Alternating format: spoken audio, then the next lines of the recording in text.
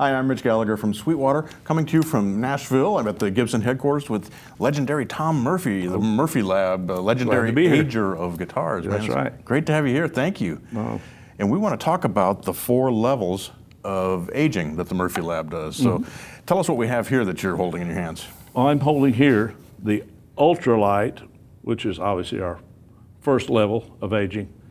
It has our exclusive Murphy Lab finish, which helps us achieve the checking, and lightly aged hardware, but essentially no damage in terms of arm wear, belt buckle wear.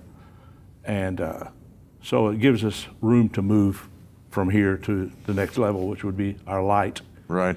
What I love about this, and we were talking earlier, I have an ultra light aged Les Paul, is that I almost see it as a platform for now adding my own playing wear to it and personalizing it, if you will. I've said that, you know, take it and age it yourself. And in that, and on that subject, we want people to understand that if you buy an ultra light, you are buying an aged guitar. It just hasn't aged in terms of damage yet, but will show signs of wear under normal conditions. Playing, you'll chip the end of the peg head. If you drop the case latch on it, it'll chip the paint because it feels like an old finish. It responds just like an old guitar would. Right. So if you're not careful, it'll age by itself. And that's the beauty of it. It is. Right. So what's the next level after the ultralight? Okay, it will be our light aged. We start to see some signs of arm wear on the front. I have a thing that I've been doing for a long time. I actually use the hinge pin out of my 83 S10 pickup. The door hinge pin is a long, sort of spike-looking thing that I rounded really smooth, and I sort of simulate a mic stand ding right there. That's sort of a semi-trademark. Okay. When we start the aging. And it usually opens up to where you actually see some wood missing there. And this is usually rounded off and sanded to show some wear, but not very much damage really. There are a few spots which undeniably are from handling and playing. You got to be tasteful about what you do to them. Can't be too brutal with the crazy tools we use. It also shows wear on the back. Not too bad. A few dings on the rims, natural stuff, and down by the input jack. It usually will, even in the case, will show wear. So that's the light aged. So you're really looking at these as if this is a guitar that a player took out and played. Yes. And you're basing that on real instruments that through the years you've worked on. Me personally, I could use a light aged guitar because it's not going to stay that way. If I have a ultralight, it won't stay that way very long. So this, you can be comfortable playing it, enjoying it, not worrying about every little nick and scratch without it being too beat up and having to pay for somebody else to age it for me. Right. You know, so surely people will have fun with these. Oh yeah, absolutely, absolutely. And every guitar has our trademark rolled binding on the fingerboard to give that broken in played feel. Right. That's so comfortable. Well, speaking of, I've been sitting here with this guitar, which I have kind of fallen in love with. I'm taking it with me when I kind of think you might have to fight me for it. Let's swap out and you can tell us about it. Okay. We've moved now to the heavy aged, trademark being the actual missing paint of all the years of aging guitars and working with artist guitars especially, and collector guitars. Collector guitars usually are in better shape.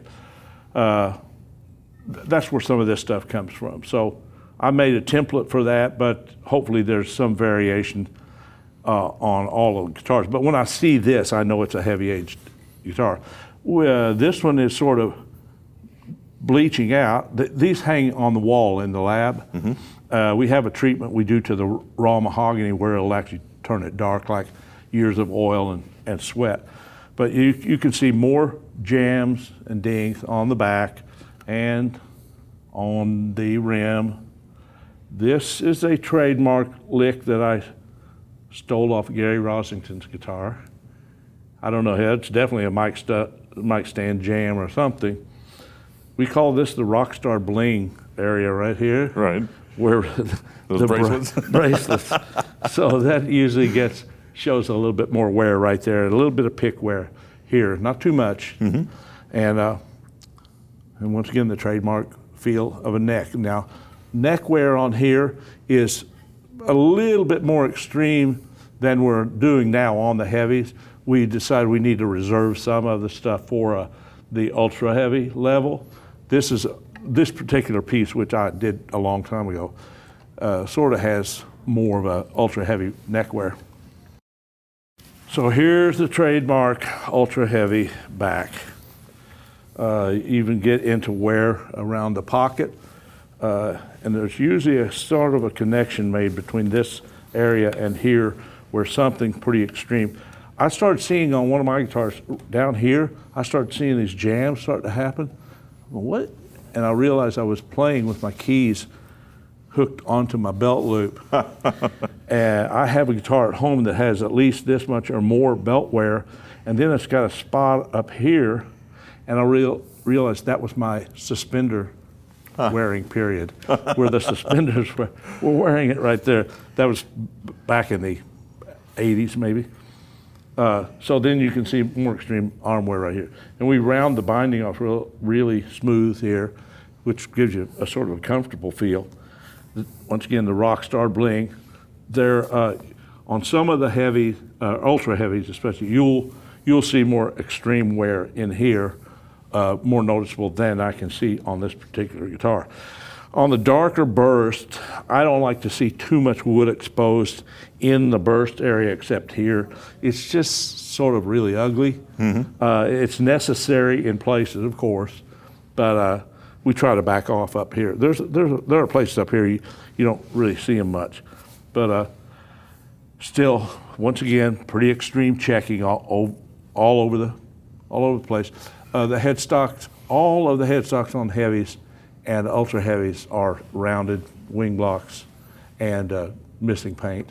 This particular one also has damage to the front, and I took this off somebody's guitar. I can't remember who it was, but that looks like their wing block almost tried to split for a second.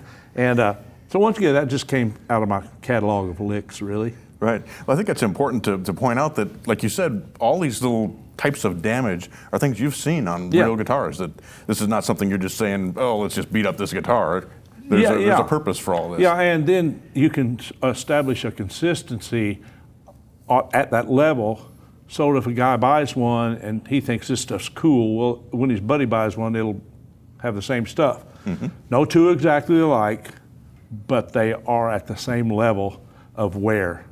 And we really want to get the necks smooth on the back no matter what we do to them, removing paint, chipping paint. We really want them to have a smooth played feel, because nobody wants to reach back there and feel a bunch of lumps and dents. Right. And that's difficult because we are leaving some finish and taking some finish off. And that's what I was going to ask you, is because usually you don't just peel the paint off the back of the neck. I mean, that's not the way it works, right? It wears in different places. And can you show us the back of the neck on that one? Yes. This resembles the heavy A's, as I was saying. But if you can see, we try to leave some texture in the remaining finish and at the edge of the remaining finish, so it doesn't just look like it was peeled off and all the way to the wood. Like this edge here, years ago on the Paul Kossoff guitar, his guitar suffered so much, apparently so much sweat damage that it soaked through the weather checking, and it's just pocked and pitted the entire neck up to here where it was broken off and then grafted on, so you see new here, and the rest of it's just really, really, really dark and not very comfortable, frankly. Although when he was playing it, it looks like it just flaked off. And so some of that is from seeing that, but we don't want it to feel, rough. Right. But we've sort of re-engineered this over the last year as we've tried to separate and define each level. some of the stuff appears on both, but you got to have a way to exclude and identify each level separately. Right, right. They are brilliant guitars, and everyone that I've picked up, whether here or from the many we have at Sweetwater and that have gone through, they're just stunning guitars, period. I mean, aside from the cosmetic beauty of the aging and the way that they wear, they're just stunning guitars. Well, let me tell you, the biggest compliment early on when my peers would call me and say they had played a Murphy Lab guitar, God, they sound great and feel great. They did not mention the aging, and that does not hurt my feelings at all. Yeah. Because let me just tell you, that most people know how connected I am to the historic Les Paul from '93 till now. The guitars have never been as good as they are now.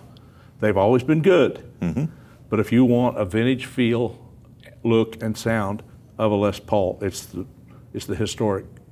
Right. And I don't design the guitars anymore. I don't work on the guitars. I work on the finishes. But what a great playground, like I said. Yeah. If the other stuff wasn't so consistent and authentic, it wouldn't be as much fun or as satisfying. Right. I mean, the plastic parts now, people will always argue about colors of pick guards. And, I mean, this switch tip alone is killer. Yeah. I mean, that comes from a guy who, first time he saw an amber switch tip on a reissue in '83, ran out to Gibson and said, "Hey, do you have those things with it?" And it didn't look great, but at least it was amber. These things are really, really cool, vintage look and feel. Right. And the guys are a commitment that has been made by the management and ownership of Gibson. They've supported everything that has been suggested that's been needed on the guitars. They're really, really great. That's awesome. That's so awesome. I think I can say that the most recent change that I was made aware of is we rounded the top of the G in the Pearl logo because it was too flat and square. That's some attention to detail right there. And that's commitment. That is commitment. It's and really attention to great. detail, right. Well, whether you're looking at an ultra light aged, a light aged, a heavy aged, or an ultra heavy aged, stunning guitar. It's absolutely beautiful. You got to check these out. Tom, thanks so much for giving us a tour and thanks for the time. Explaining the different levels for us. It's been fascinating. Yeah, I mean, I think everybody understands this. We have not had a NAMM show to make a presentation directly. People, them to stand in front of the product, touch it, and feel it. And that's been a little frustrating, frankly. But thanks for the opportunity here. Absolutely. Well, we appreciate your time. Thanks very much. Okay. Great to see you. And thank you for joining me. I'm Mitch Gallagher from Sweetwater, and I'm coming to you from Gibson headquarters in Nashville, Tennessee.